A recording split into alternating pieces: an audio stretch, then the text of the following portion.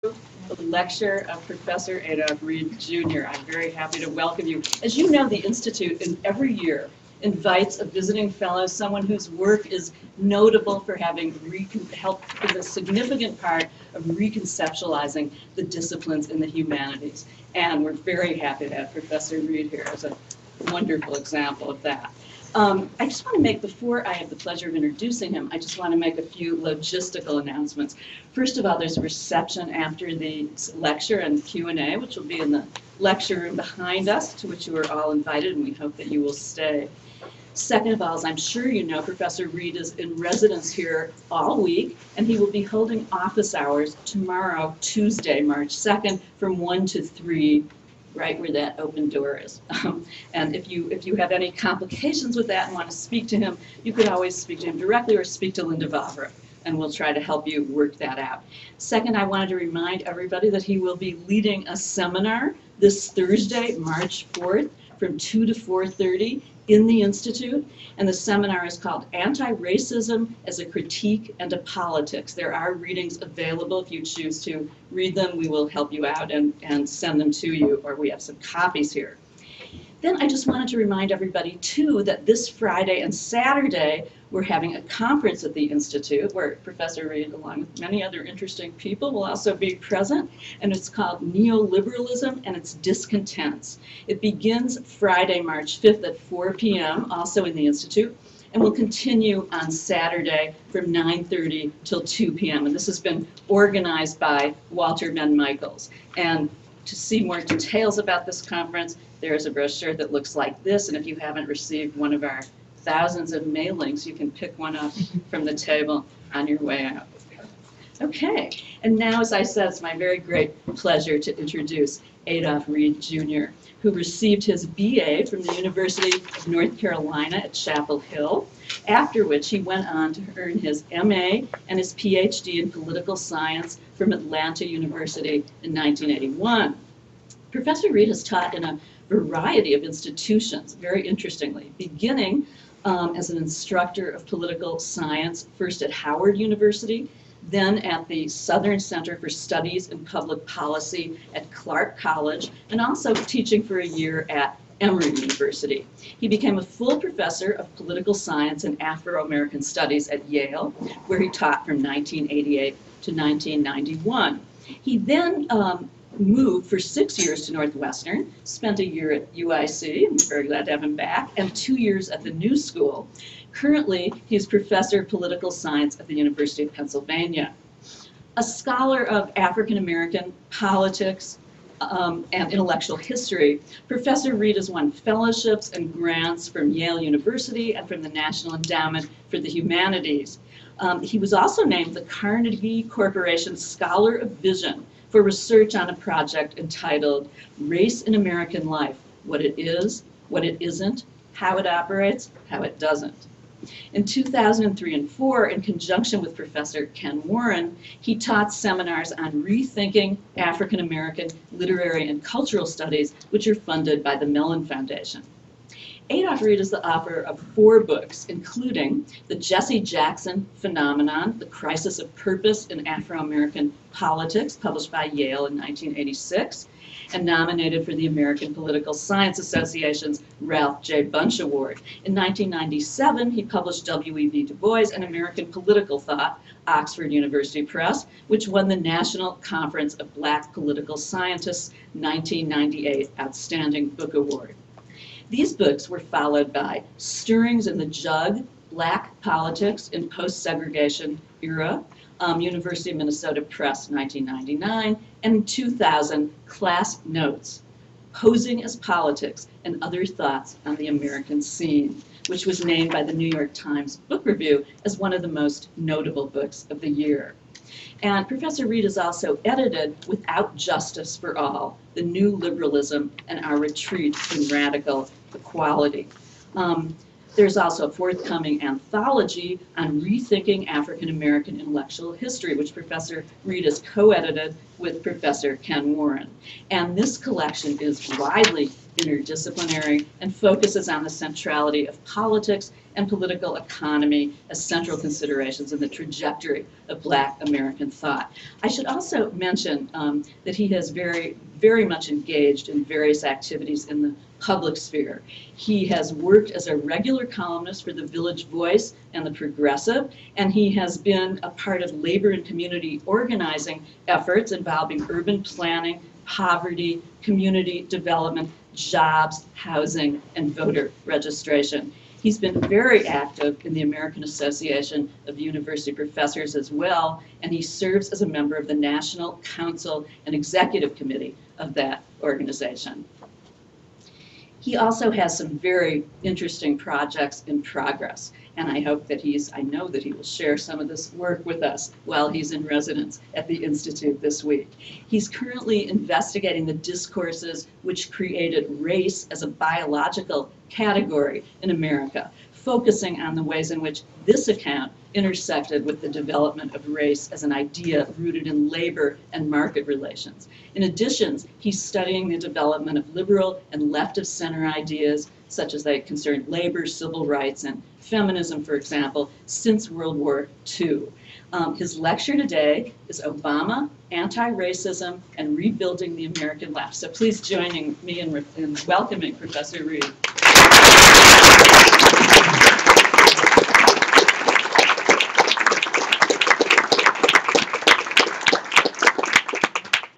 Hi. I'd like to thank Mary Beth and everyone else who's responsible for having me here and for a very generous introduction. I wish I knew that guy. And I'd thank all of you for coming out to hear and I hope to talk. I have, alas, already long since reached the point in life at which I have to choose between being able to see my text carefully or being able to see people in the front rows closely.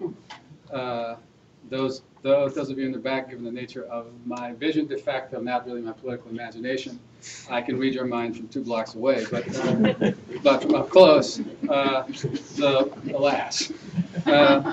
And I will say as well that, and I mean this is heartfelt, it's always very good to be back in Chicago, and it's especially good to be back at UIC, which I think is the place where I have the warmest spot in my professional academic life.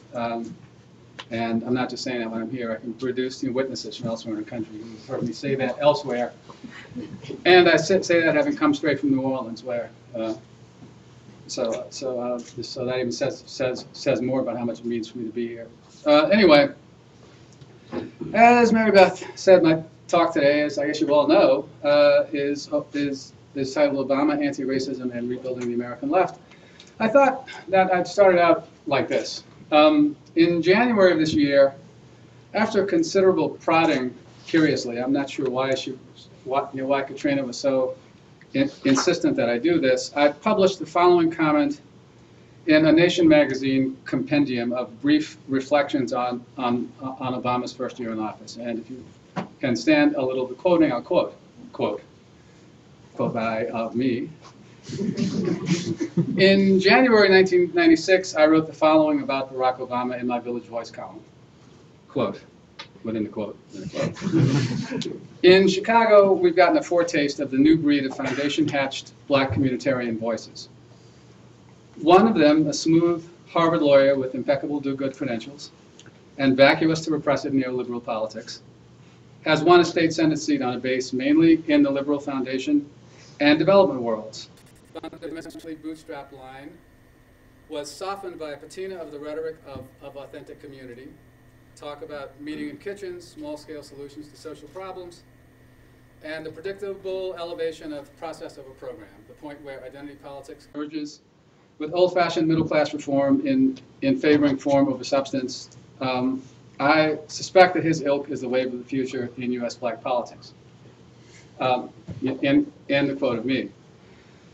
I went on in this Nation comment to say in 2007, Matt Taibbi described him as, quote, an ingeniously crafted human cipher, a man without race, ideology, geographic allegiances, or indeed sharp edges of any kind.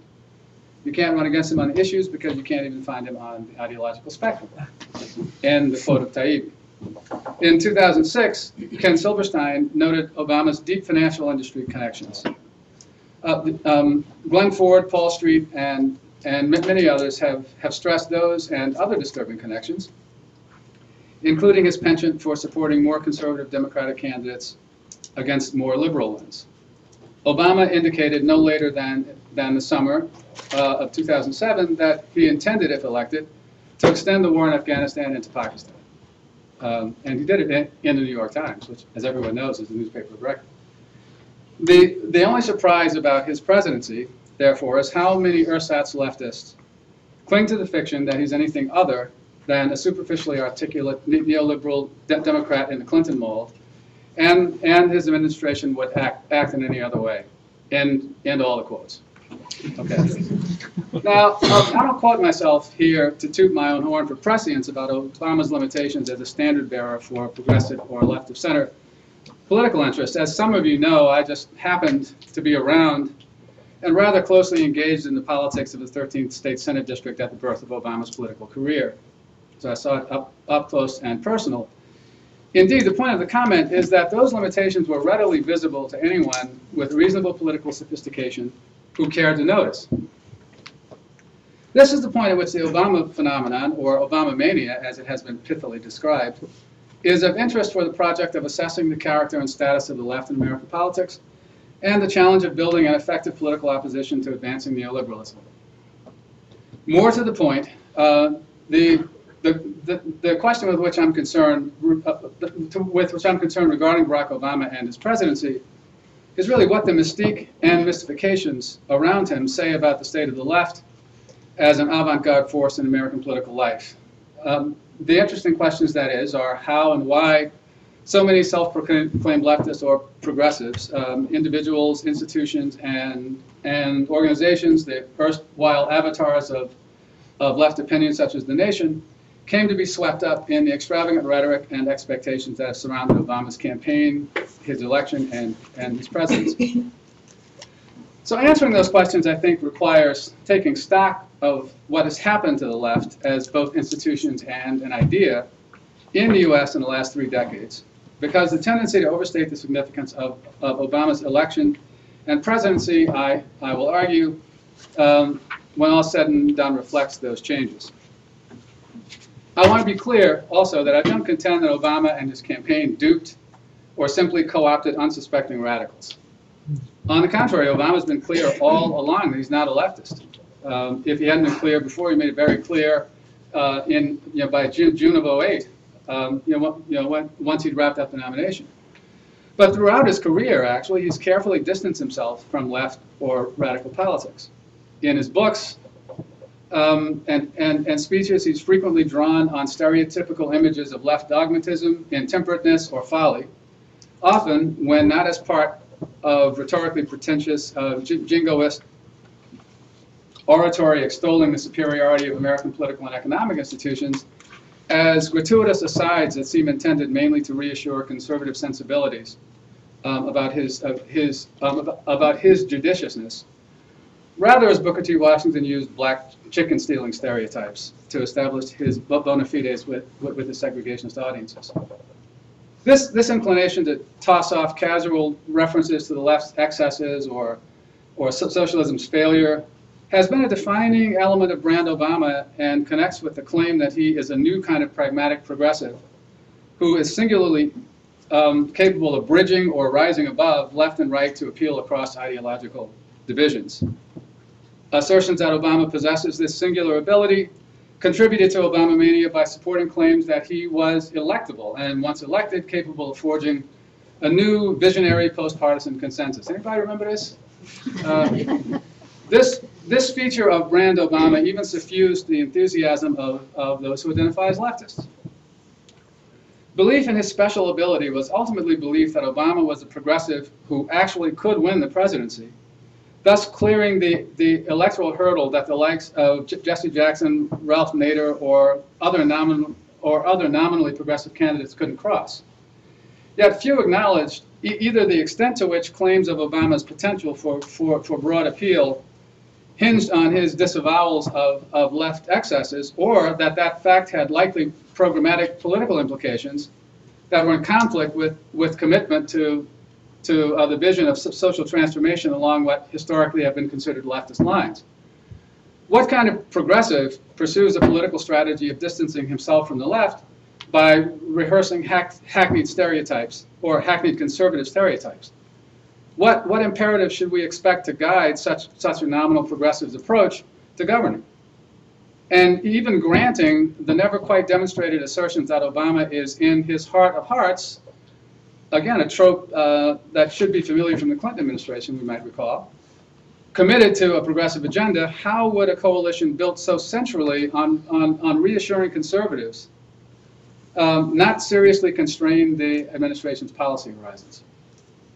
What, moreover, does it mean to identify as a leftist if one accepts disparaging the left as a foundation of a candidate's desirability? Now, to be sure, the level of generality at which Obama laid out his vision helped to avoid such questions. His books are performances of a posture, not substantive articulations of a social program, and the posture is high-minded reasonableness and a subtle projection of his biographical narrative and identity as embodying progressive and or transformational politics. And sometimes the projection has been not quite so subtle. Unsurprisingly, therefore, there's little with which to disagree in those books. They are crafted, they are crafted ultimately toward producing precisely that effect. This has made it easier for people to project their hopes and dreams onto him. The persona he created, as Taibbi notes, is a cipher. Yet, although ideology is powerful, people aren't simply duped or stupid or entirely given over to popular delusion, at least not in such great numbers or for so long. So sustaining a will to believe that's powerful enough to overcome the Democrats' actual record has ultimately required more than hyperbolic bluster and political amnesia. This faith also has material foundations, which I'd like to lay out, at least in outline. First of all, official representatives of left-of-center institutional constituencies, and we have to understand, right, that the way we think about left politics in the U.S. in the last 2 decades has tended to mute the distinction between voices that have constituencies and voices that don't. And I'd like to talk first about the voices that have constituencies. Official representatives of the left-of-center institutional constituencies generally approach electoral politics with a cost-benefit calculus that's focused disproportionately on immediate perils and benefits. This is partly because incumbent leaders are accountable to actual organizational bases that have the power to affirm or terminate their incumbency. In the case of the labor movement, for instance, it's voting members. In the case, and it's sort of more diffuse hybrids of members and funders with regard to those entities like the civil rights movement, or whatever you want to call it these days, bless you, the women's movement, environmentalist, and other progressive public interest and advocacy organizations. But this accountability inclines them toward both a political judiciousness and pragmatic stress on immediate and short-term potential for gains and losses. In itself, I want to insist that this is a healthy disposition. And in any case, it provides political action with an important leavening of practicality. I think here of a good colleague and political ally of mine who came from the left and salted within a 5,000 member union local in New York. He won the presidency. He was re-elected to the presidency, and he signed up the local on one too many free Mumia Abu Jamal petitions, and now he's back on the line as a mail handler because he lost by more than 3/4 of the vote in his local, and he lost the base. The base. But in any case, this sort of practical, this concern with practicality is unavoidable. It's a necessary feature of holding or attempting to build a real base of support. And in activist politics, it's not qualified by instrumental concerns, is not a serious politics at all at the end of the day. However, for reasons too complex to attempt to lay out now, those institutional actors and the individuals who represent them have long since abandoned any notion of a political strategy that's not predicated on electing Democrats as the sine qua non for the exercise of effective political agency. That is, those organizational elites, by and large, have long since committed to a politics that folds the what we want component of agenda setting entirely into the ostensibly pragmatic what we think we can get from elected Democrats. That commitment to a cue-taking instead of cue-giving role in a Democratic coalition whose center of gravity moves more and more rightward impels stressing the importance of electing the current Democrat to the point of wild exaggeration. As we've seen with the Clinton administration and now the Obama administration, the extravagant claims propagated to constituents during the election campaign undercut the leaders' abilities to criticize or dissent from the Democrats once elected. It's very difficult, as I'm sure the United Auto Workers, the two main teachers' unions, and probably others, no doubt experienced already in Obama's first several months, to return to the same constituents and admit that the Democrat whose election one had sold to the key to progress and protection has not come through and may threaten in some ways to make things worse.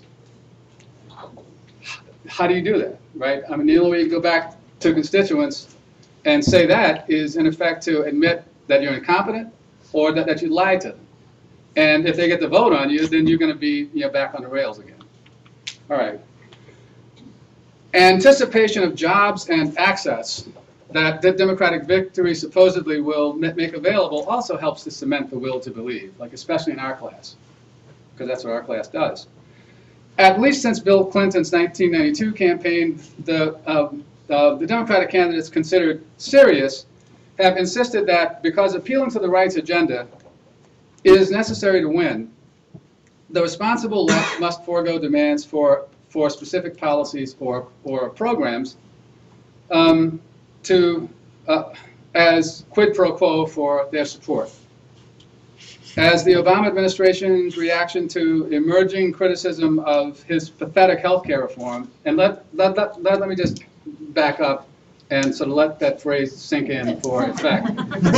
His pathetic health care reform shows how responsible is defined tautologically as those who support the administration without criticism.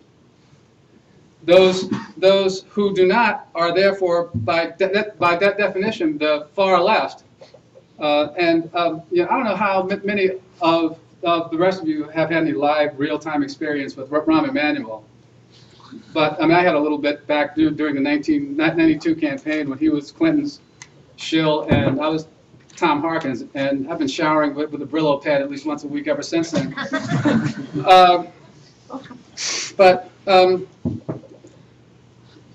Clinton and his minions made clear as well that those who objected to that stipulation risked being denied access to the administration. Anonymous sources in that world report that institutional memory or lore of having been frozen out of the Clinton administration after persisting with opposition to NAFTA made staff of at least one left-of-center think tank that I can't name to protect my source, reluctant to criticize Obama's quick right return after securing the nomination. So the tendency to acquiesce in self-censorship and political narrowness is reinforced within the professional managerial strata, in particular by a naive but tellingly resilient view that political change is made or can be by smart progressives who feed clever policy proposals to open-minded liberal officials. That's one of my favorites. about which more in a couple of minutes. This view of politics emerges naturally from the technocratic social vision around which those strata cohere both practically and ideologically. It's a view that reflects the professional managerial classes, the professional managerial class's social position and the rhetoric of special skill or cultural capital that grounds its discourses of mutual recognition and legitimation. It is also a view that can engender aspirations to prestigious appointments or advisory positions, and which in turn can fuel especially intense ardor in fulfilling the candidate's demands for absolute, unquestioning fealty. Just for the record, Eichmann came out of this class, but such aspirants who typically have nurtured, or at least Heidegger, such aspirants who typically have nurtured their yearnings in elite universities or the policy wonk left or both, can be among the most insistent in denouncing as irresponsible and politically immature left criticism of the Democrat of the moment. They also have a disproportionately loud and persuasive voice in public political discourse because of their comparatively greater political attentiveness and connections, and to that extent perform something of an opinion-leading role, for example, in explaining to the rest of us why the filibuster-proof Senate majority is so important, or how Obama shows his political adeptness in not standing for anything. At the same time, the most visible organs of left analysis and commentary have reflected, abetted, and spurred this tendency by projecting it as a default common sense of progressive political thinking and practice. For nearly all the 20th century, there was a dynamic, though by no means widely influential, left public sphere in the US that pivoted on presumed commitment to an insurgent or a radically oppositional left politics. But then, over the 1980s and the early 1990s, much of the institutional framework of journals and magazines, the Samizdat-style publications, and the like that had sustained this left public sphere either disappeared, repositioned themselves nearer the orbit of respectable liberal opinion, or drifted toward the hermetically sectarian margins. Now, I don't want to overclaim this. I mean, to be sure, the shift was not complete. Publications like New Left Review, Science and Society, Monthly Review, and others maintained the left oppositional stance. And Rethinking Marxism, for instance, began publication during that period. However, the center of gravity of what was recognized as left public discourse more generally came increasingly to be defined by support for democratic policy agendas. Persisting shell shock at Reaganism's ideological and programmatic victory and fears of a relentless Republican juggernaut exerted pressure toward defensiveness in politics. I know a lot of us lived that. I know I did. And so this is either in the spirit of self-criticism or mea culpa. But and Reaganism's but a tendency to focus on the immediate goal of electing Democrats to stem or slow the rightward tide. As this defensive orientation overtook left of center interest groups, institutions, and opinion-leading organizations, it increasingly came to anchor left journalistic commentary and criticism. New editorial voices, for example, the American Prospect, it emerged to articulate this stance of an intellectual left that defined itself in dialogue with liberals instead of radicals. And existing ones like The Nation also sought to broaden their audience in that direction and become thereby influential in liberal policy discourse and commentary. The shift in the center of gravity of the left public sphere reflected, validated, and reinforced the publicly visible and self-identified left's retraction toward accommodation to or absorption within democratic liberalism. Although it's typically defended in a language of political practicality and sophistication, this shift requires, as Russell Jacoby notes in a book called End of Utopia, abjuring what he describes as a belief that the future could be fundamentally surpass the present. An essential foundation, as he notes, of left thought and practice. Jacobi also observes that instead of championing a radical idea of a new society, the left ineluctably retreats to smaller ideas, seeking to expand the options within the existing society, end quote.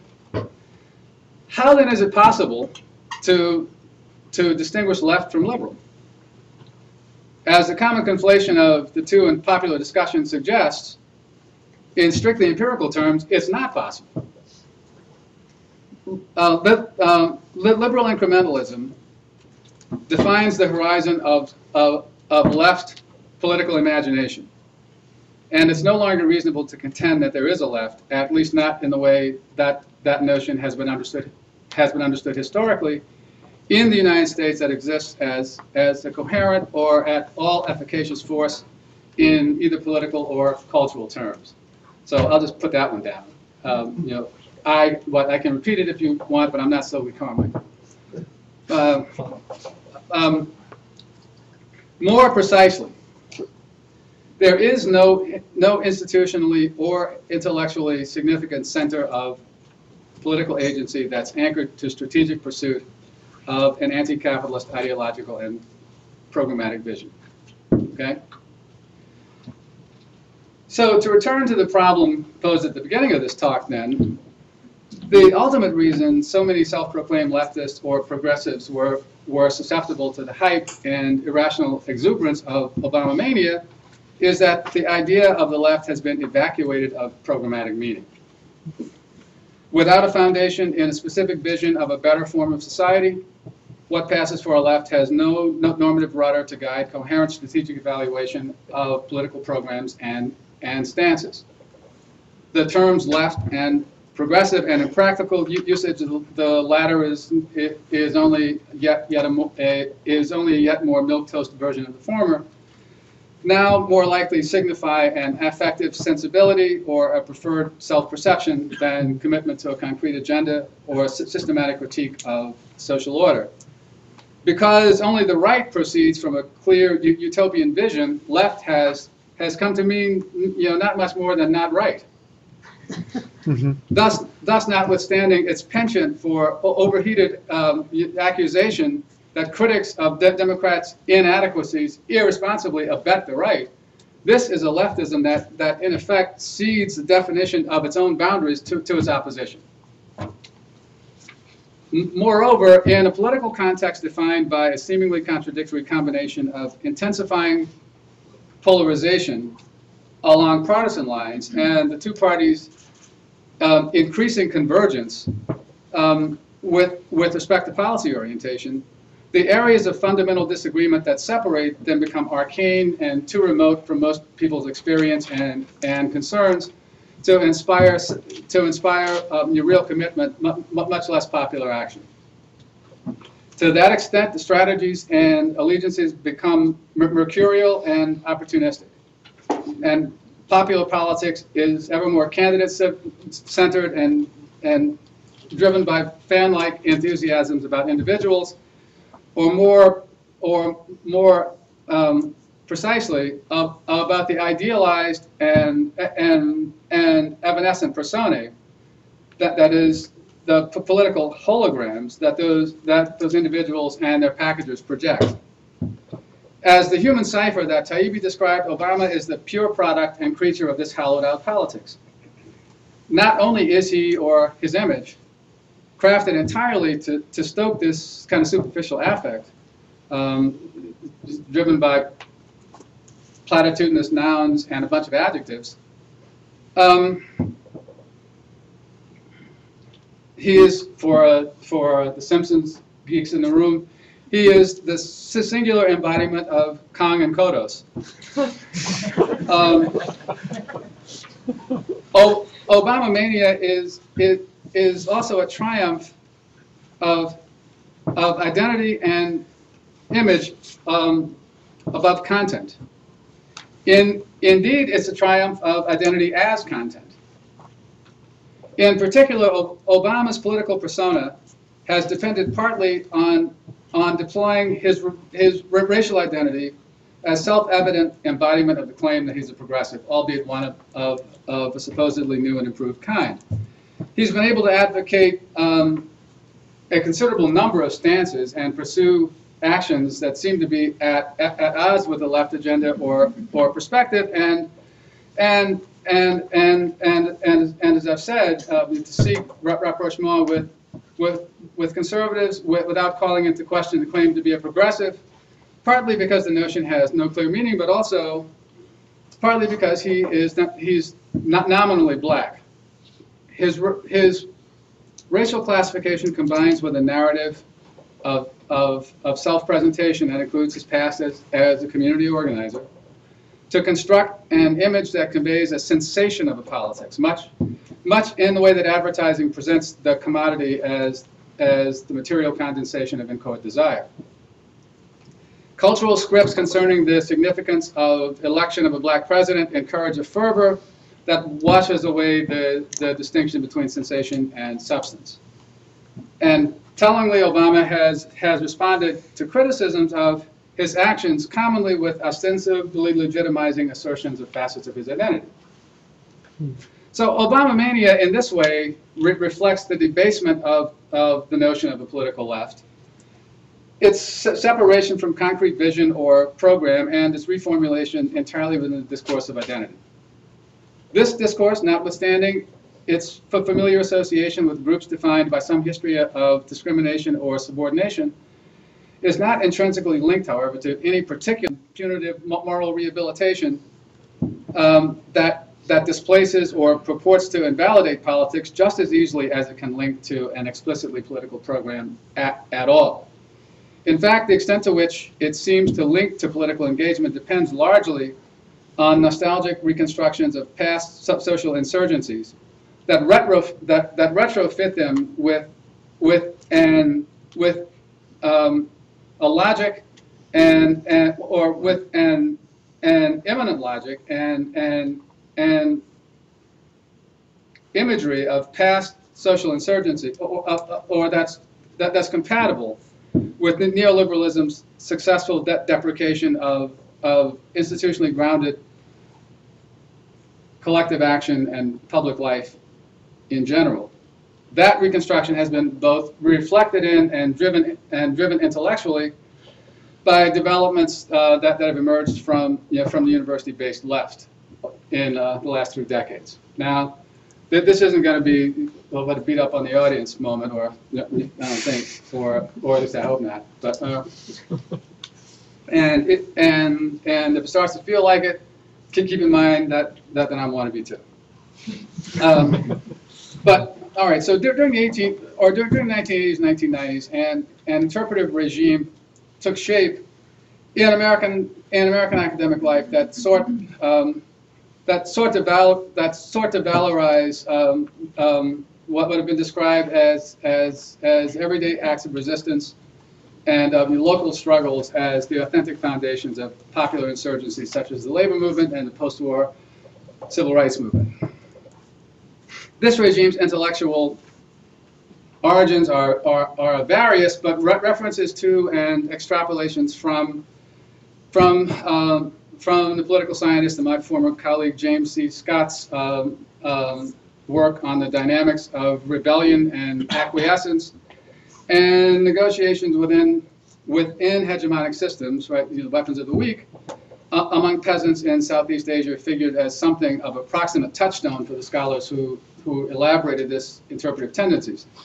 Scott's significance for those who wrote about the United States, however, stemmed less from systematic engagement with his work than from appropriation of certain of his formulations. Among these were the notion of the hidden transcript, through which the oppressed communicate their sincere beliefs, and the related idea that subordinate populations subvert their oppression in indirect ways and are not entirely powerless and complicit, even when unable to express their discontent through public political action. Along with invocations of Gramsci, these formulations appeal to an ostensibly populist sensibility that also had some intellectual roots in the turn to social and cultural history in the 1960s and 1970s, and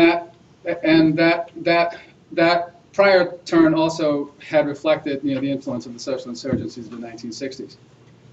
But by the mid to late 1980s, fields of study associated with subject matter evocative of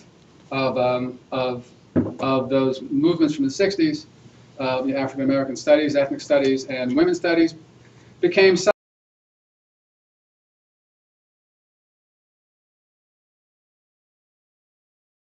correctness and the culture war, which raised the political profile and temperature of academic debates by construing the university as a prime battlefield in larger ideological struggle. In this environment, academic reconstruction of past insurgencies and debates over specific reconstructions vied, if not to occupy the iconic space that the actual movements once had occupied, at least to replicate and fill it in the smaller kind of solipsistic world that we live in, in the academy. Moreover, as those fields of study became institutionalized, the competition for academic resources, institutional recognition and legitimacy, faculty lines and salaries, grad programs and research centers in which they were enmeshed also seemed reminiscent of the insurgent struggles that were associated with their objects of study.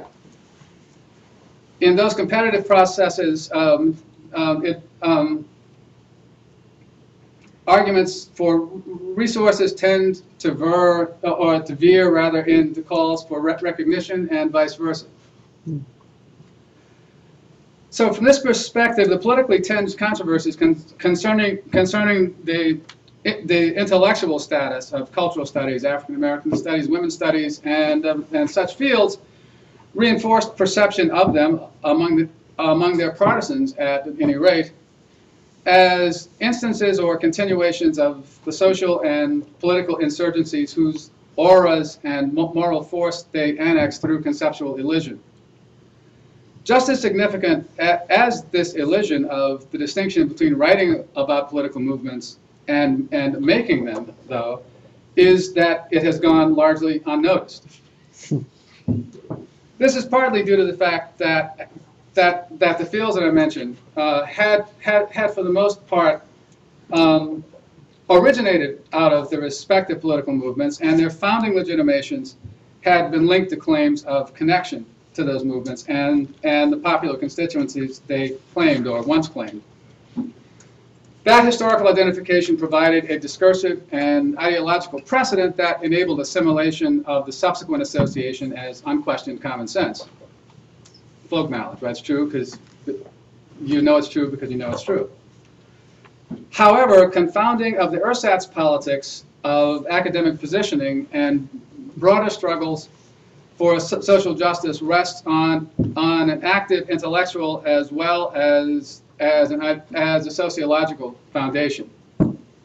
As an element in the dynamic of their institutionalization within the academic mainstream, the fields historically associated with extramural insurgencies became sites for contestation over the extent to which the familiar political, or Ken Warren's characterization, the community service legitimations should continue to ground claims for institutional recognition. Much as the structuralist Marxism or neo-Marxism, that is a Marxism shorn of commitment to class struggle as an epistemic point of orientation, had appealed to a cohort of scholars entering the academy in the afterglow of the ferment of the 1960s movements, who were concerned to, as I described it elsewhere, to harmonize their intellectual and political interests and to secure a place for left perspectives in mainstream academic discourses. By the end of the 1980s, it turned to a discourse of cultural studies, bless you, turned to a discourse of cultural studies inflected with postmodernist theoretical sensibility, promised to harmonize political and intellectual concerns and to solidify academic standing. This turn appealed in part because its grounding in high theory betokened a kind of academic legitimacy. It also came with the aura of an intellectual avant-garde that comported well with the Newfield sense of their own insurgent position within the academy. Of greater political significance, though, was that cultural studies discourse at the same time encouraged a radical, in fact one might say a promiscuous, expansion of the universe of the political to the extent of defining the scholarly practice in itself as a political intervention. This helped to address a conundrum that the atrophy of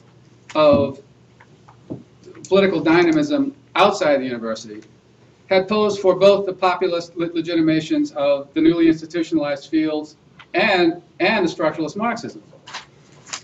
For the former, a steady attenuation of visible extramural political activism put increasing pressure on claims based on asserted links to authentic popular voices. For the latter, as sources of left opposition elsewhere in the society disappeared, that left academic perspective, that is the structuralist Marxist one,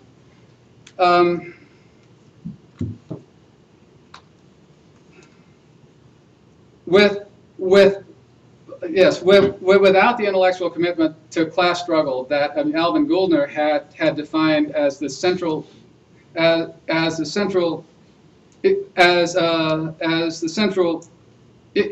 interest or the value grounding of Marxist structuralism.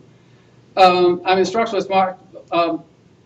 structuralist Marxism, without that commitment, couldn't overcome structuralism's bias toward predicting continuities, and therefore could imagine no loci of effective political agency capable of deviating from, much less mounting a challenge to the imperatives of bourgeois hegemony.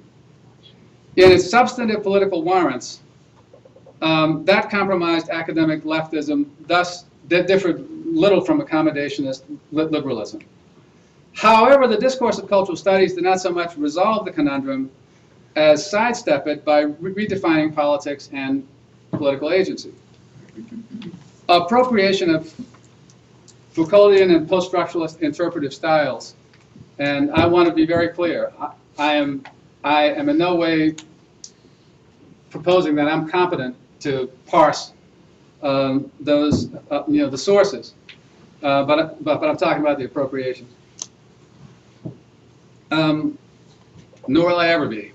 Anyway, encourage treating production and criticism of academic texts as a form of political engagement on par with any other.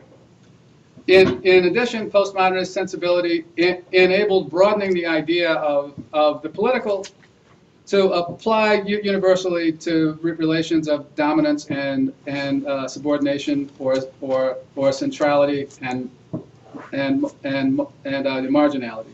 Postmodernist theories of political change indulge in what Madhu Dubé, who can now slink out of the Roman embarrassment if she's still here, has described as a romance of the residual.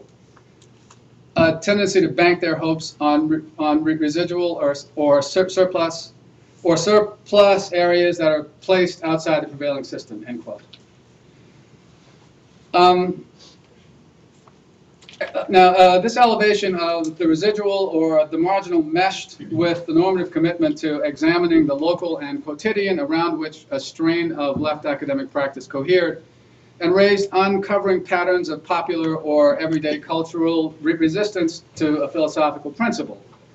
The fact that, as again Dubé notes, quote, those residual and surplus zones are generally inhabited by people who epitomize racial difference from the West, end quote, further buttressed postmodernist leftism's appeal and provided a rhetoric of justification for disciplinary projects, hybrid intellectual and political, based on specifying and articulating the characteristics and interests of groups defined by ascriptive identities. This rhetoric had the useful feature of melding claims drawn from high theory with familiar justifications based on moral obligation or community service, in Ken Warren's phrase again, thus transcending anxiety or conflict about the terms of academic institutionalization. The extent to which academic production and positional struggles for institutional recognition have taken on larger significance as theaters of political action in this discursive community's purview is reflected in its exponents' curious penchant for hortatory populist declarations driven by arcane, often impenetrably rarefied languages of criticism and analysis. This is a Mandarin populism of, by, and for professors and graduate students. It's Mandarin as well in its relation to the popular constituencies whose voices and interests it purports to represent.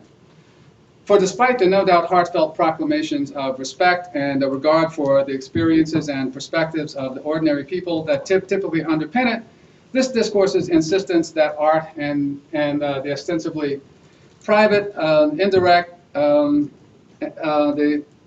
quotidian, and the surreptitious are the domains of authentic political expression among the marginalized grounds and interpretive sleight of hand that has more in common with ventriloquy than with the putative objective of giving voice to the voiceless.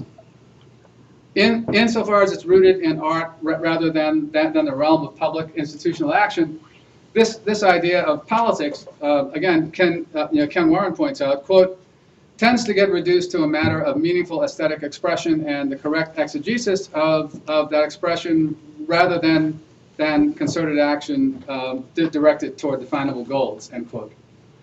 And because it assigns definitive political agency to suppressed populations held to express themselves through indirect, ostensibly apolitical, and ultimately Aesopian means, this politics requires the mediation of expert interpreters to render its hidden transcripts publicly recognizable as political expression. Warren observes regarding Black cultural studies, in particular, that, quote, the act of aligning oneself with the putatively distinct and relatively autonomous cultural styles emerging from below has been brandished as if this alignment guaranteed a proxy from the working class, even when no power had actually been ceded to Black laborers, end quote. But on what basis do such professors claim qualification as interpreters of a popular politics that is by their own account hidden and opaque? Ken Warren also provides a response to that question through a critique that, while centered on the intellectual historiography of Black studies and lit studies in the academy in particular, I think also has much wider ramifications. I take up his argument and its implications more extensively in my Obama Mania book in progress, but for now, 3 points are especially salient. First, he observes that far from being a novel intervention advanced by proponents of the cultural studies turn in Black intellectual discourse, the claim to represent or give voice to the hidden, obscured, or misrepresented concerns and interests of more general Black populations has been a staple of race-conscious Black intellectual practice since the early 20th century. This is, as he also indicates, a class project. It originated as a rhetorical condensation point of the program of a politicized Black American elite that at the dawn of the 20th century, under the banner of racial uplift and the context of massive disfranchisement and the civic suppression of Blacks in the South, sought, as in what Warren's terms, sought a substitution of Black professionals, managers, and intellectuals for their white counterparts within those institutions charged with administering to the needs of Black populations, end quote. To the extent that Black scholarly activity has been driven by concern with advancement of the race, it has tended to move in the orbit of this politics.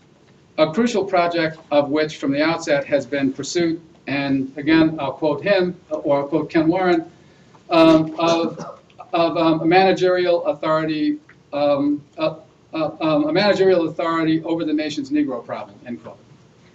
Second, he contends that the claims to speak for a larger anonymous black population have depended characteristically on positing an authentic or coherent group culture as the baseline of inquiry, or strategic assertions concerning black American experience.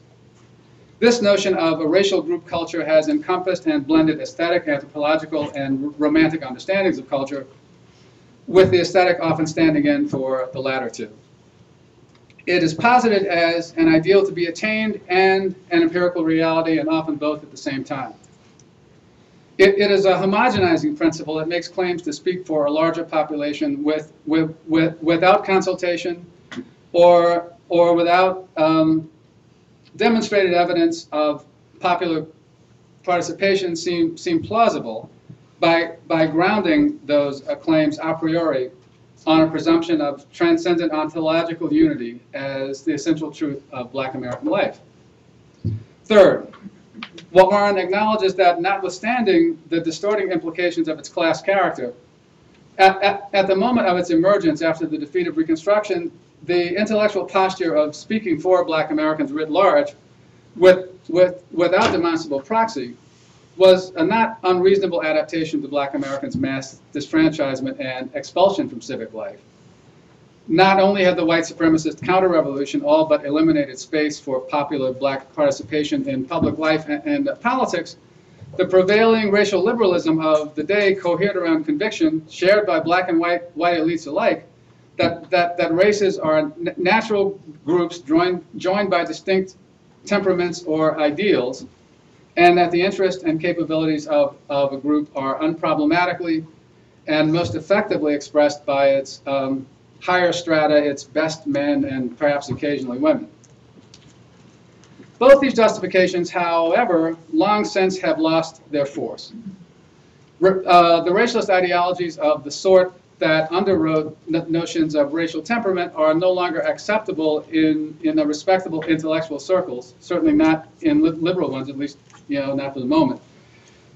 In the wake of the victories of the civil rights movement that restored and amplified the black Americans' effective capacities for public assertion of civic voice, it is also, or should be, indefensible simply to assume that black people are incapable of expressing their preferences, their concerns, or their political interests directly and explicitly.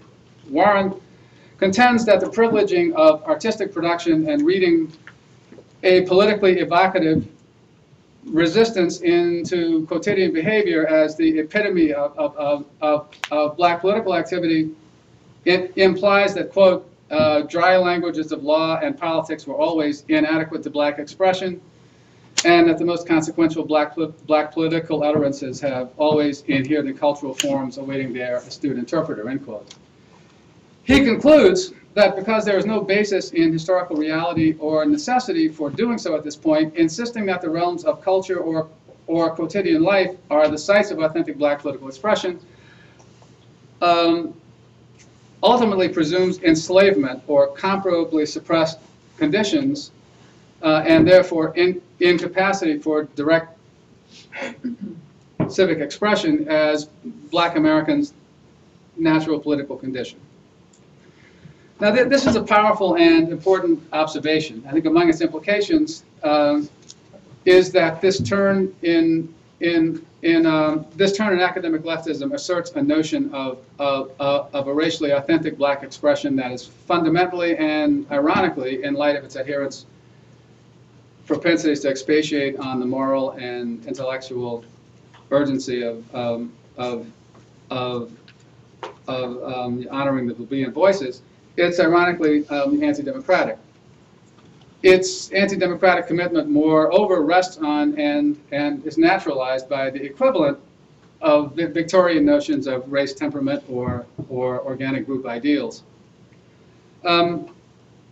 Instructively, proponents have adduced various formulations or or interpretive epicycles.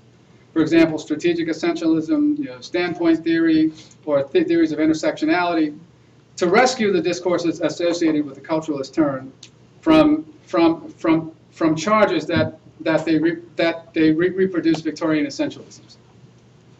However, under scrutiny, those interventions amount to not much more than subterfuge, just more or less not naive layers of what I think are ultimately specious qualification. For instance, to note that perspective is shaped by standpoint doesn't vindicate a claim that race, gender, or any other category of ascribed identity confers on those assigned to the category of a particular perspective that can be known a priori.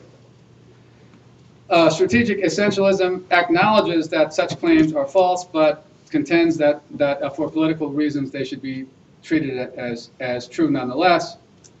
The notion of intersectionality purports to correct the erroneous presumption that populations defined via category of ascriptive identity cohere around singular group perspectives by multiplying the number of categories of identity held to share such definitive perspectives and then making up just so stories about how they combine. These moves, which amount to affirming commitment to Victorian essentialism through superficial efforts to deny it, suggest that it's held with considerable intensity. It's especially apt that Warren links this strain of academic leftism to the political discourse that emerged among post-Reconstruction black elites, because each emerged in and presumes a moment of popular demobilization. This is the crucial and the politically significant fact of culturalist turn, not only in African American studies, but in what has become the modal discourse of a left intellectual life more broadly, both within the university and beyond. The disconnection of speaking for from the need for representative processes or other publicly available mechanisms of accountability to the spoken for presumes that the latter are mute in civic life and are at best cue takers from the putatively representative speakers. To be sure, the discourses of the identitarian left in the university do not shape national public discourse. We just aren't that cool. I mean, like as I often say about my own worthless discipline. The nod to a co-sufferer out there. While we like to think that we shape what gets written on the op-ed page of the New York Times, it's much more the case that we are shaped by what gets written on the op-ed page of the New York Times. So I'm not making that point, but I am contending that with the atrophy of an extramural left, these discourses that begin in the academy, and for the reasons I suggested a while back, that you have to do with the positioning of the class that produces the discourses. Not only do these discourses increasingly reflect, but I think are also an active, dynamic, and constitutive node in reproducing the programmatic accommodations that are the substance of American neoliberal hegemony. Now, so I put the real N word on the table now, and I think I want to talk about that just for a couple minutes. I promise I'm not going to go on much longer, which is probably the deadliest thing an academic can ever say. But I want to make a couple. I want to make a couple of quick points about this. One is just to kind of think for a second about how it's helpful for us to think about neoliberalism. As you know, some of you heard me say this before, but I especially like the pithy way that David Harvey kind of condenses neoliberalism down to two moments, right? One is a political utopia, right? That rests on a sanctification of the market, right? And the other is a practical program for the upward transfer of resources. And they swim along together, and as Harvey points out, except when there's a conflict, guess which one wins. And that speaks to my other point, right? Because I think if we think about neoliberalism, right, in the lowercase, right, as an historically specific kind of regime, right, that sort of fills in, within a given society, how these two essential components work and are understood to fit together, then I think we kind of get I think it helps to get a picture of the claim that I'm making. That that in the U.S. as elsewhere, what we can summarize now as a neoliberal order or a regime has emerged out of contestation between the already existing social forces, and it's been crafted partly through making use of extant patterns of social relations and extant ideologies. From that perspective, I think what we've seen happening is that from the mid-1980s, we've seen a tendency within the democratic within democratic liberalism, right, to accommodate neoliberal economic and ideological hegemony by filling in historically appropriate metrics of fairness and social justice, right, that would be consistent with the large-scale principle of the free market utopia, right? And I think in that context there are a couple of meaningful interventions. One is a continuing breakdown of the Fordist interest group system,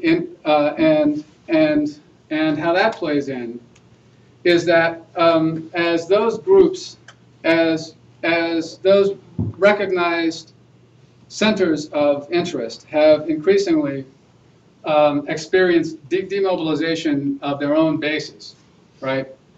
They and their reps, that is those institutions and their human representatives, have come increasingly to act like the sort of unaccountable spokespersons, right?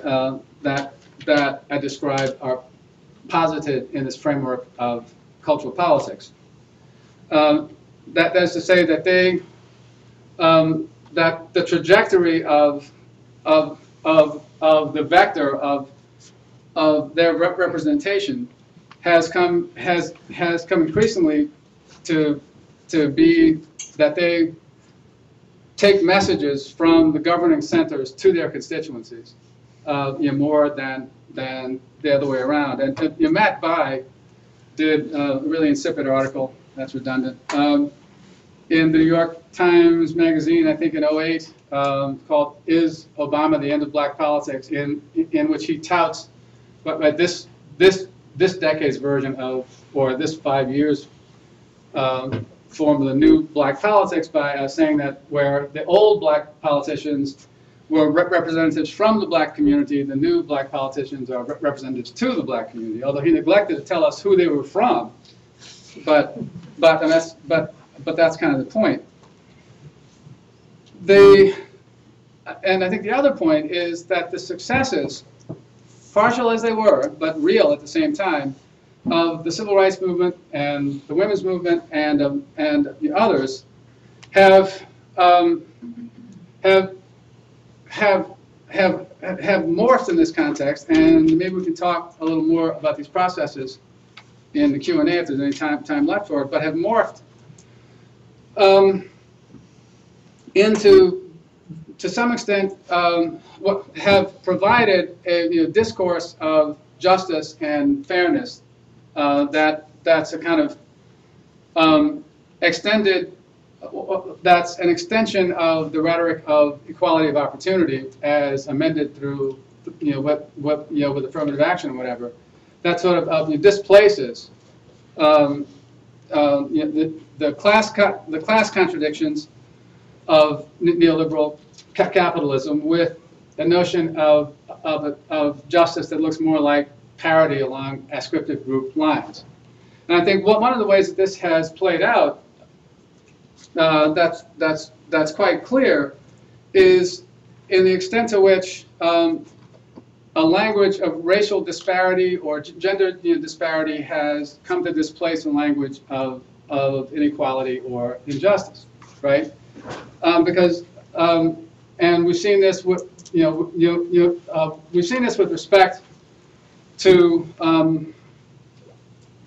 discussion of the stock market crisis, the subprime, the mortgage crisis, health disparities, and I've been curious about this phenomenon because from one perspective, there's nothing that's especially shocking to find that people who are clustered at the bottom of the economic order are going to suffer disproportionately from bad economic times, or that people who are disproportionately poor are going to have worse health outcomes. But what struck me has been a rhetorical trope of the scholarship, right? That the finding is announced, first of all, as a shocking finding.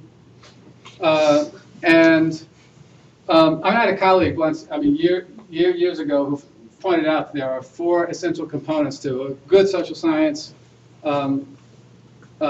piece of writing, right? One is it's more complicated than that. Another is the differences aren't that great. A third is some do, some don't. And the fourth, and by all means the most important, is further research is needed. And the main conclusion of the disparity study seems to be a call for more research in disparity. In fact, a colleague of mine in the public health field just pointed out to me that one group of foundations has put together a $100 million fund to work on racial disparities in health, and 100% of the money is going to research on racial disparities in health. But what struck me about this, though, is what's so appealing about the trope of disparity, right? Because people keep doing it, and they keep finding it, and there seems to be a presumption that the announcement is somehow going to call forth an ameliorative response. So there's and it's not clear what the presumption is. Partly, as I've just said, it's like the getting paid principle, right? I mean, that the more you do, the more you get paid to do. So there's that logic. But I think it's also the case that this discourse does more with respect to a legitimizing democratic neoliberalism than one might think at first blush, right? Because there's a sense in which public acknowledgement of the existence of a disparity is public acknowledgement of the existence of an injustice. And acknowledgement of injustice is the first step to combating injustice. I recall when on a couple cases when I was involved in fights against Hope 6 displacement, one here, first one here. The response from the housing authority types was yes. We know about the urban renewal program and how unjust that was, and because we know, right? You can rest assured that we will not replicate it. Well, I suppose I don't need to say anything, do I? How that plays out. And it may even be that, especially in a context of popular demobilization and processes of racialization of a putative underclass, that you don't need to do anything except announce the disparity, and that announcing an awareness of the disparity just does enough to salve the public conscience, right? That no further action is necessary. Now, it's in this sense that I think, and you probably noticed that those who came here to look for a discussion of anti-racism discourse just haven't gotten anything yet. And I guess it should be clear by now you're not going to get a whole lot unless you ask for it. But I would say that I think that the logic of anti-racism as a politics does the same kind of work that the logic of disparity as a political discourse does. And I'll amplify that by making this point. I think one of the limitations of an anti-racist politics is that the object is too amorphous, right?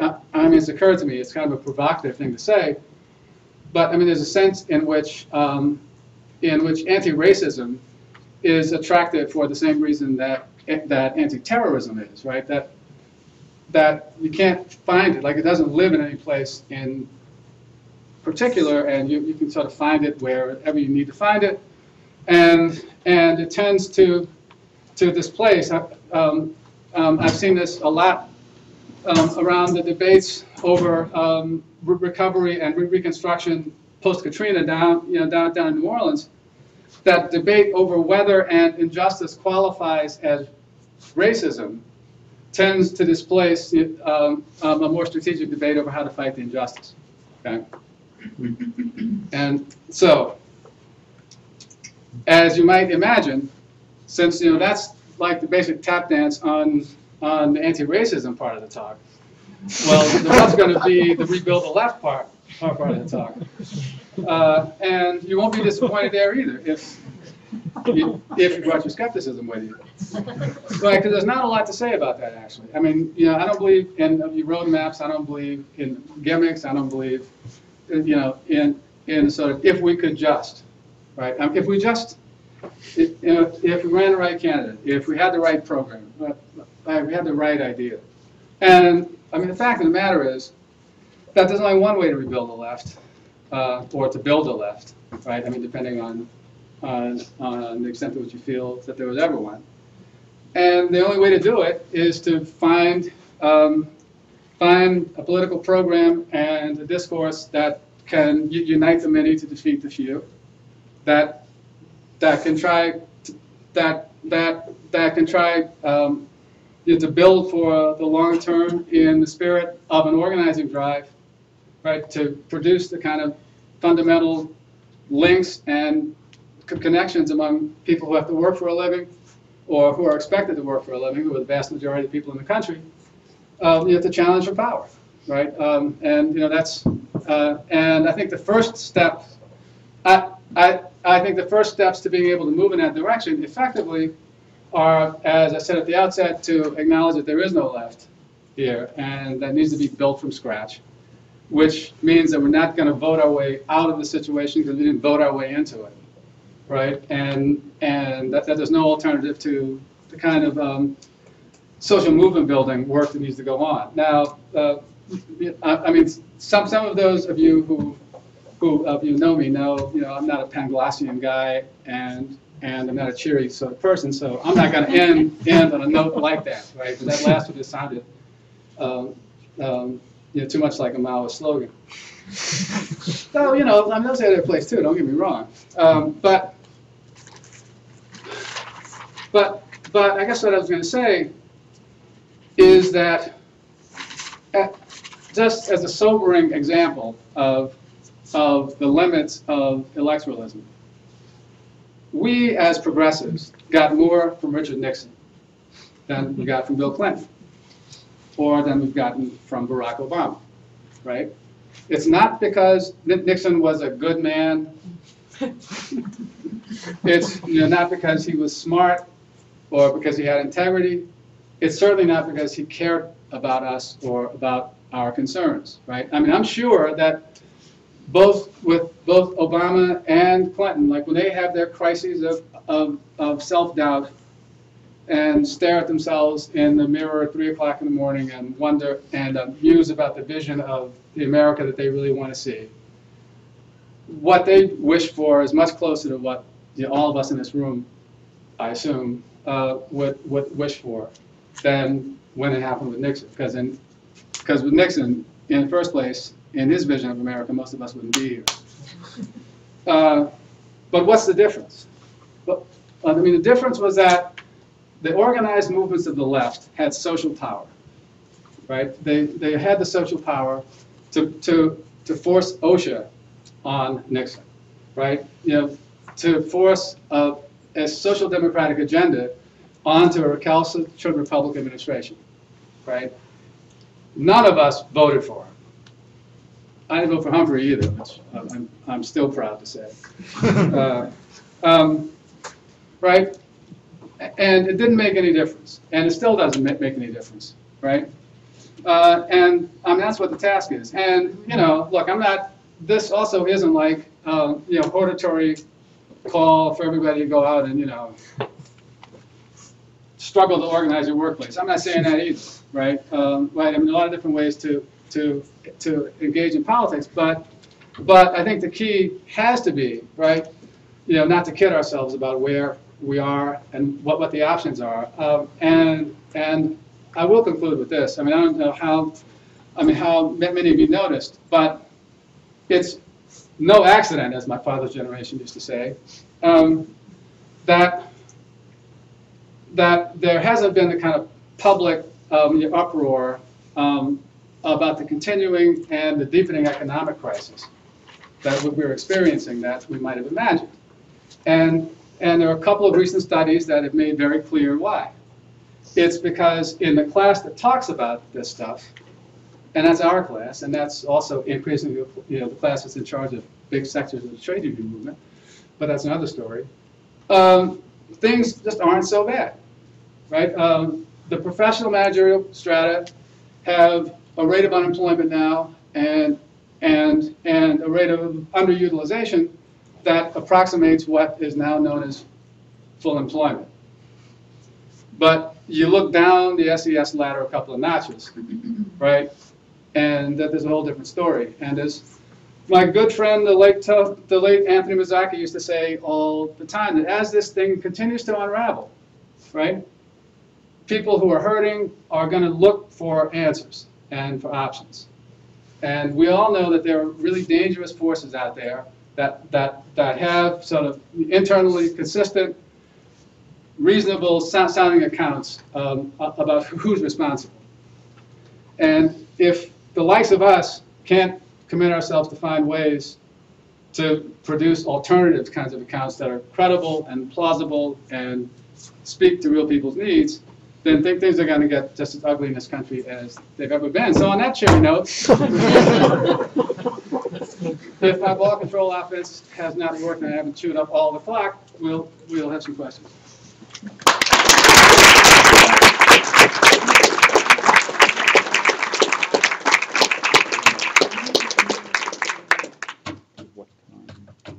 Okay, anybody? Yeah, Steve. A political science question. Oh, man. Well, I guess I deserve it. You were saying near the beginning of the talk, at least this is how I heard it, that one account of the movement left, such as it is, its relationship to the Democratic Party, and might be the class composition. I take it of the sort of apparatchiks, right? And I just was interested to hear what you would say about the counterparts on the right, to the extent that they've been successful in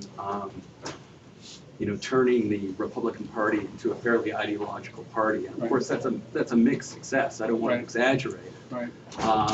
Do you attribute that partly to their class composition, or how would you think about it? Yeah, I mean, that is an interesting question, right? Partly, I mean, they do this better than we do, right? I mean, they've read, not just Goebbels, but they've read Gramsci, right?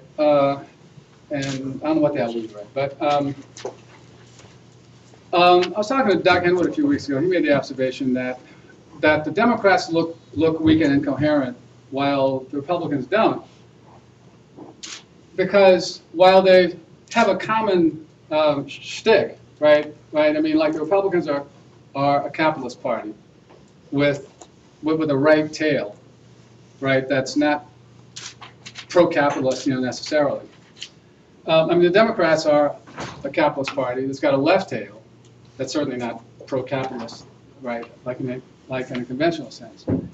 But a significant difference is that the right tail on the Republican side, I think, is probably, maybe more strategically driven by a class-conscious fraction of the PMC, right? That is kind of hooked into capitalist class imperatives, and partly to that extent, I think the agenda of the Republican electoral base, or the mass electoral base, doesn't come anywhere near the economic issues, and that makes it a little more comfortable for them to fashion, kind of alliance, right? So that you can tell, like the right winger who, I mean, I love the fact that they call themselves, the teabaggers anyway. I just read The Village Voice way too long, not to have a lot of fun with that. But I mean, like you tell the people who want full voting rights for every zygote and who want a constitutional amendment to acknowledge the Flintstones' view of evolution, that the best way for them to get that is to cut the capital gains tax and the estate tax, right? And it kind of works, right? Because they understand the principle of a political alliance, right? Where I internalize that the way for me to get what I want is to take your issue as mine, right? The Democrats have a problem, though, right? Because their fringe constituency, their popular electoral base, is explicitly committed to an agenda of downward economic redistribution, right? So they can't manage their base in the same way that their minions on the right can, right? And as Doug contended, right? I mean, that's why the Democrats tend to look weak and incoherent, and they make up part because I'm putting it this way, but they have to make up shit like the filibuster-proof majority, right? As a preemptive excuse, right? I mean, our friends and I sometimes sit around and sort of joke about the best way to explain the relationship or to characterize a relationship between the labor movement in particular and the Democrats. Sometimes it's like abused child, right? I mean, and sometimes it's like battered spouse, right? I mean, like if I give you another $85 million, you probably won't hit me anymore. But what we finally came up with, I think, is the best is like 2 a.m. booty call, right? I mean, they come by, whether they get the money, whether they go on, they won't be seen with us in public, right? And then the minions from, say, Jared Bernstein and whoever you can think of from the Center for American Progress will, tell us, well, yeah, I know. He's always out with her in public, and he looks like he's happy. But he's assured me that as soon as that baby that they just had gets out of medical school, right? So I think that's a part of the problem, right? But I think it's also the case that partly because, I mean, I think that, and I mean, this is maybe another kind of cut on it, right? That I think that that the Democrats' base in the movement intelligentsia, right, comes out of the foundations and the advocacy groups itself, right? Where I think on the right, it's a little more the case, I could be wrong about this, but my sense is that it's a little more the case that it comes out of the central Republican apparatus and like goes out to those groups, right? You know, the Heritage Foundation, a couple of years ago, bought 1,000 apartments in D.C., right? I'm in the district, right, to house their operatives, right, and the kids they were bringing in, right? To train and get them out there. And they're still doing that kind of stuff. Now, is the response, as some of the Center for American Progress types would say, you know, that the liberal think tanks should do that too? Not really, because they don't have anything to offer anybody, really, right? But except ways to get some more funding from liberal think tanks, ultimately, right? Because they're maybe, you know, the model of what happened to the right after the defeat of Goldwater is perhaps a little closer to the idea, right? That, you know, I was just saying to a friend that you know, mutatis mutandis, it's kind of like what the Maoists did after the defeat of the Canton Uprising in 1928, right? They got routed, and the lesson that they drew from it was, we moved too soon, it's time to back up and organize, right? And what did the left do after you know, the routing of the majority government? Right, got shell-shocked and swallowed Jimmy Carter, basically, and you know, we've been swallowing ever since then. But I mean, is that responsive? Yeah, that's fine. Yeah. Thank you for your lecture. You present a very compelling picture of the destruction of the left over the past 30 to 40 years. Mm-hmm. But I wanted to know if you could elaborate why you thought a left was still necessary or even desirable. Despite your claims to the contrary, you did end on a hortatory note. Mm-hmm. That's true. You're claiming the left should be organizing around a program to advance people's immediate interests. But it seems as though you don't need a left for that. There are trade unions, there are community associations, there is in fact the Democratic Party. If the left has a purpose, it seems to be to serve a long-term political goal. And if so, how do you square that with the incapacity or the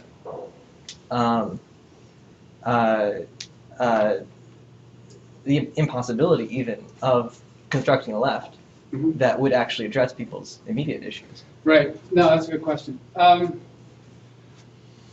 Well, first, I guess I first have to acknowledge that you caught me on a hortatory thing, right? You found me out, right? You outed me. Yeah, I don't think there's a contradiction there, actually. I mean, I think, well, I guess you can just compel me to out myself completely. So I'll go on and do it. I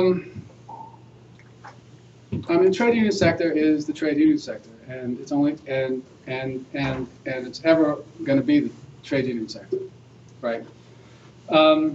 What we need is a class, you know, self-conscious, class-based kind of political phenomenon, or a political formation, and there's a lot of room to talk about the kind of formation that it's ought to be.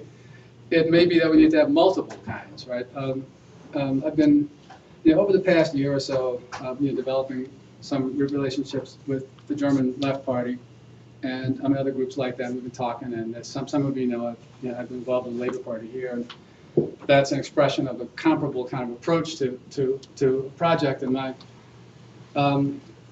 comrades and brothers and sisters in that project have been talking about next steps and what ways to try to move. I mean, it's I think that whatever gets built here has to be built up on the trade union foundation, right? For the same reason that Willie Sutton said he robbed banks, right? Because that's where the money was, right? The trade unions are where the workers are, right? I know. 7%, 9%, 5% of working people. To which I always say, compared to what, right? What else you got that's better, right? But you know, that's the base, right? That's where the resources are. That's where you know, the organizational talent is, right? And capacity. So the trick is now, just as the trick has been since the 1920s, the 1930s, 1940s, like whenever you want to figure it, how to connect with that base and to build a left in and around it. Not exclusively in the union sector, certainly, but that's where the key institutional nodes, I think, have to be. But no, I mean, you're right. I mean, see, because I think we've reached a point now, right? I was talking, to a couple of people like before this event. Whatever state I find myself in, our sector, our most immediate sector, public higher education, is under fatal assault. And there's an attempt here from the colleagues, to form a union, and that's great. It's important. Of course, I applaud it. At this point, that's not enough, right? Right. I mean, we can't depend on a politics that sort of circles the wagons when we're under attack, because the Fordist compromise is dead, and this is a problem that's endemic in the trade union movement now, failure to recognize the practical implications of the fact that the Fordist compromise is dead, right? And we find ourselves increasingly stuck in practicing last one out, turn off the lights kind of trade unionism. It's especially true in the industrial sector. It's no less true, I think, in the other sectors as well. I mean, even those new trade unions that offer this as their comparative advantage, being able to manage the working class for employers better. And what that means is we've got to try to find ways to build on that base, though, to take the struggle out beyond the workplace, and that means our workplace, right? I mean, some of you probably also know that I've been involved for a while in trying to push a campaign for free public higher education, right? Right, as a way, at a minimum, to start a conversation going in the broader society about what higher education is as a social good, what the public is, for God's sake, anymore, right? Since that's about lost. That's frankly what got me involved in AAUP in the first place. Not that look, I'm not selling that campaign necessarily. But what I'm trying to sell is that sort of approach, to trying to organize, right? To broaden the base, right, for a vision, frankly, for an open and affirmative vision of what the society would look like if it were governed by and in the interest of the vast majority of people who actually live here, right? I mean, one of the things that strikes me as so ironic about, the way that this accommodations leftism stuff goes is that the practical projects that the liberals take are no less utopian in the context of neoliberal dominance than something that you'd actually want, right? I mean, look, with the healthcare thing is the perfect example of that. How could we be worse off if Obama had drawn a line in the dirt and said, no, bucket, single payer, right? But I mean, how could we be worse off now than we are if he'd done that? So I mean, how do you get to that point? Well, sadly, like you don't get to that point by going around giving speeches, right? I mean, like you get to it by the only way to get to it is the slow grind and the meticulous way that you build movements, right? Building the little connections and the bases, the solidarities, by drinking beer with people and comparing notes about your pain in the ass grandmother, by going to softball games, right? And that's what you do, and that's the only way you do it. And it may not seem that we have time to do it, right? Because the quality of the danger is so great.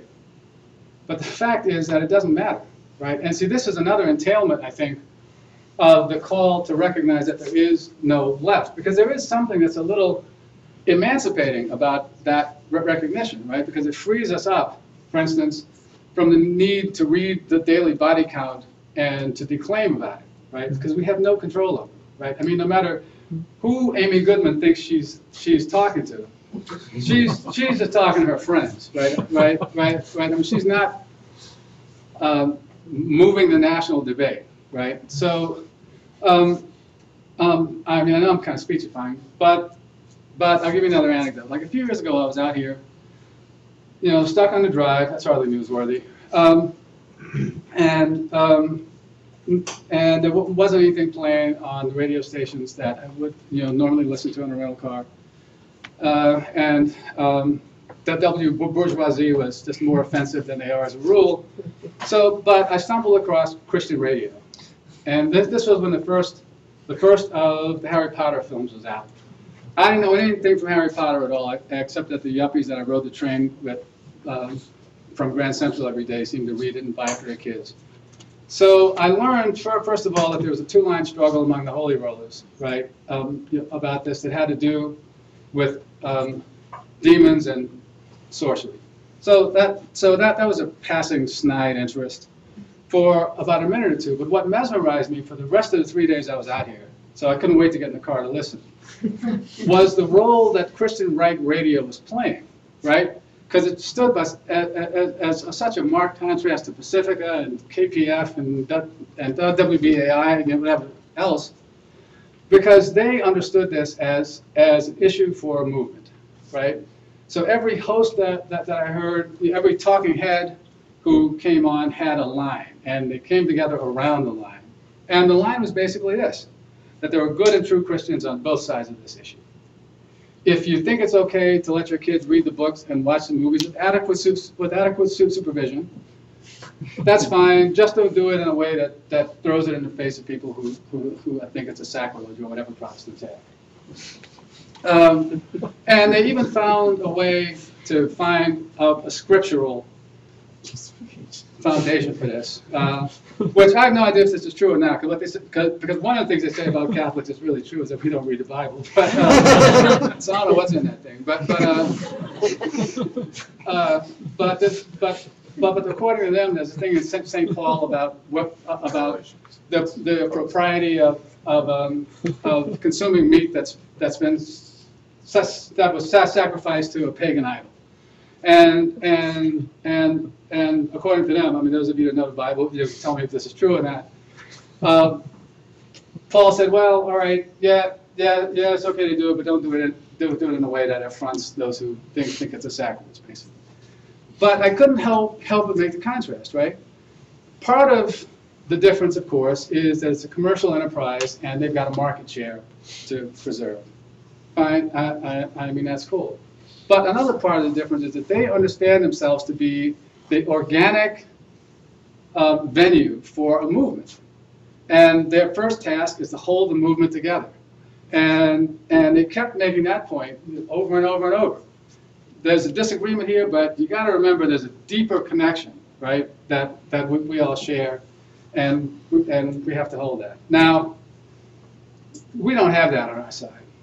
And there are many reasons that we don't. And I think one reason that we don't is that we've sort of given up what is we've fallen into the electoralitis. We've fallen into the accommodation of liberals. I mean, and I said before, I'm as guilty of that as anybody. I mean, after the substance of Reaganism became clear, I spent the bulk of the 80s swallowing stuff to vote for Democrats. There were parts of the world that I felt that I couldn't afford to look at anymore, right, because of what glancing at them would do to the alliance I was trying to build, build left-wing of the Democratic Party, and try as he did to make it impossible for me. Not even Ariel Sharon could completely deter me from that objective. Shame to say, but Clintonism won, right? There is no left of center wing of the Democratic Party, right? There is no space for left in mainstream American politics. And what's emancipating about that again is that we don't have to bother with how to appeal to the liberals, right? Because we can't. And so, I mean, what that means then is like the ultimate objective, the only objective is to try to find ways to build a working class politics. Yeah. I just wanted to say that I have so much to say about what you said that I can't possibly say it. So that's a great talk. Oh, well, thanks. We need a glass of wine and talk some more. And I wanted to say I really agree with you about Obama. In fact, I was Obama's professor when he was at Columbia, and I taught him Marx and Gramsci, and obviously it didn't work. But the thing that's kind of, it's a response you probably want. You've been waiting for this, so I'll give it to you. It seems to me that the rhetorical stand that you take when you give this talk is part of a variant of the move of out-lefting, in this case, the audience. And what you're saying is, but you do it in a way that makes you even, by saying that there is no left, it actually takes you almost out of the situation. But the thing that I found I wanted you to talk more about was you gave a kind of an insular history of the left in the academy.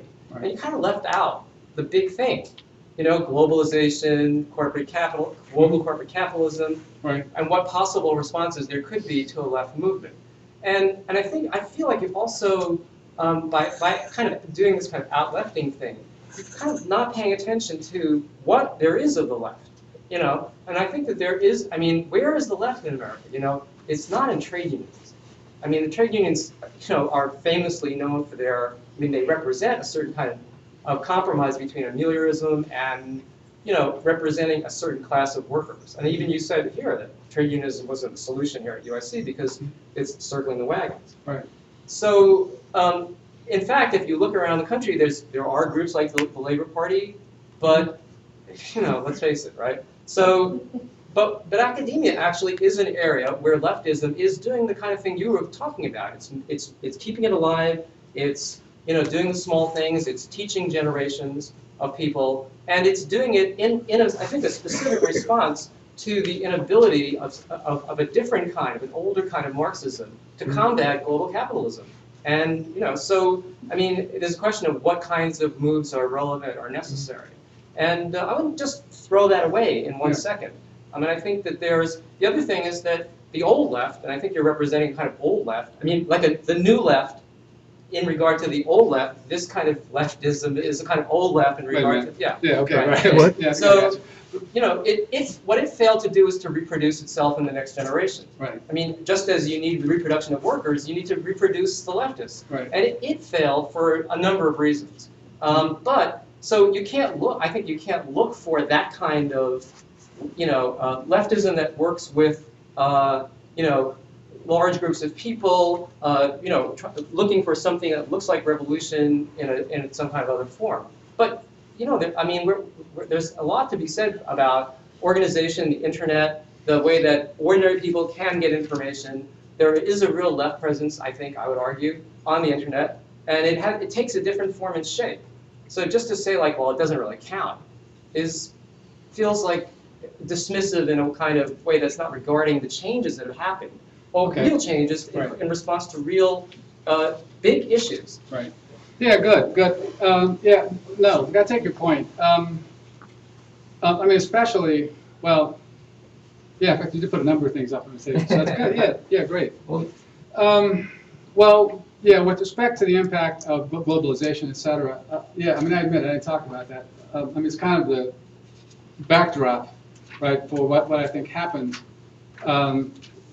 That's a big chunk of the backdrop of the demobilization that I referred to but didn't discuss. That's a chunk of it.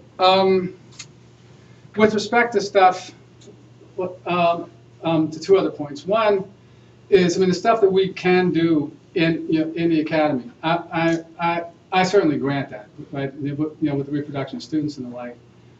I admit I've got mixed emotions about that over the years. There was a time, for instance, and this may even be kind of an affirmation of the criticism that you make of the trade union movement.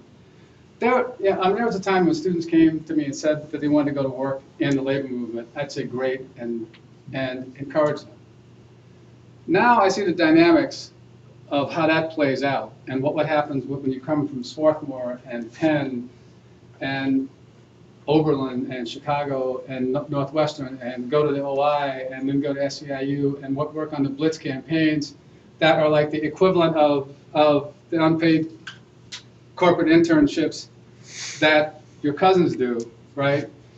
Where they take advantage of the capacity for super self-exploitation, and then you either burn out and go to law school or go on staff and become the new managers of the low-wage black and brown workers. I figure I can't do that anymore, right? And it's funny, like my son teaches down in Bloomington Normal at ISU, and like every other year he calls me about some student of his who comes from a union family like in Peoria, or in Decatur or Bloomington, who's gotten pumped and he wants to go to work in the labor movement. And there's no version of the OI that goes there. I've been able now and again, right, to shake an old contact from around here to help somebody get on someplace. But there's something rotten that's happening inside the trade union movement too, right? That's consistent with the logic of neoliberalization and its ideological hegemony. And I'm not just saying that because because the colors of my arch rival high school were purple and gold. But that said, right? Yes, I mean it is important that we can do what we do with our students, and I mean I agree that that's a moment, right? I mean that's the equivalent of that's the equivalent of the organizing class, basically. As far as the internet stuff is concerned, well, see, I think there we're just gonna have to disagree. I just don't have much. I mean, it's striking to me that before a shot was fired in the war in Iraq, there was a level of the opposition in the polls to an intervention that was as high as it was in Vietnam, or that was higher than it was in Vietnam until close to the Tet Offensive, right? But it hasn't been converted, right? And I just don't think that that's.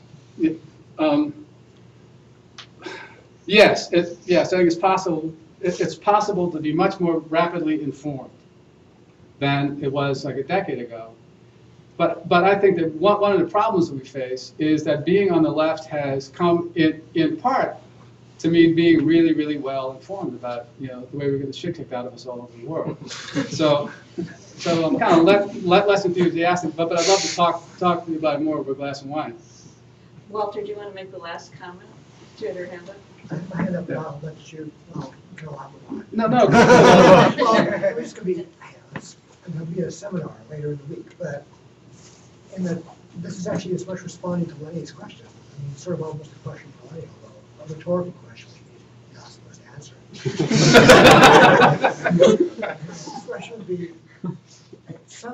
often in your talk today, and often in your work, the left is identified with an anti-capitalist left. And let's say we stick with that. And then the question would be is, well, what? In what part of the academy does an anti-capitalist left continue?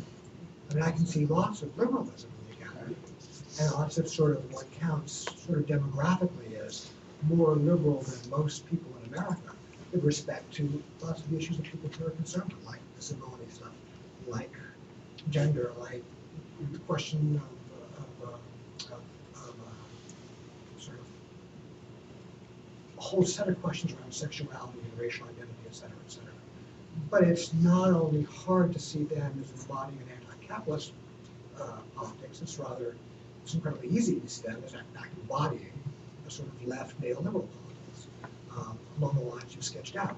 So I guess my question is, why are you so ready, or perhaps it's just because you do want to get the line, why are you so ready to accept the characterization of the academy, the university, as being sort of one of the last bastions of left politics? Because I would actually just be much more inclined to say, when I give these talks, it is always an attack on the audience talk, as you know, the academy is a kind of bastion of conservative politics, Mhm. which is to say, left neoliberalism is a way of legitimizing or legitimizing neoliberalism. Right. Well, yeah, I mean, I think that's right in general, but I mean, here's an illustration that I think also speaks to your point. You know, I came here from a symposium down in New Orleans, right? That was organized by a guy who's an anthropologist at the University of New Orleans, who did a book on Latin America and a book on the chicken industry, and the guy who's a postdoc at Tulane that was anchored that was held at UNO, and the point of it was to bring together those local trade union leaders, which includes like the president of the Central Labor Council, who comes from Chalmette and St. Bernard Parish and comes out of the IBEW. He's a good friend of my cousin. They came up together in that book. But he's like a classic building trade. SEIU, two or three other unions. The people who are working, who are doing basically trade union organizing with two different streams of undocumented and of the undocumented alien labor out of the worker centers there, and others of social movement activists, people who are fighting against public housing displacement, and for first source hiring ordinances and wage theft, wage theft ordinances and the hospitality sector campaign. So now this is not the kind of stuff that goes on within the academy in general, and of course the fancier the institution, the less likely it is to go on. But there are still kind of some spaces and some points in the academy where it's possible to function as nodes to support this kind of activity. But but that doesn't privilege the university as a sector, which I'm not doing. I mean, I just so I'm that's between you two guys. I know I'm not supposed to respond because because there's a lot more to say. I want to invite everyone to join us in reception to thank you so much.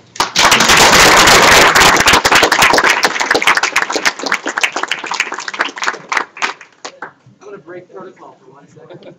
Just one line. So where does the critique of neoliberalism come from? Is it anti-capitalist? What?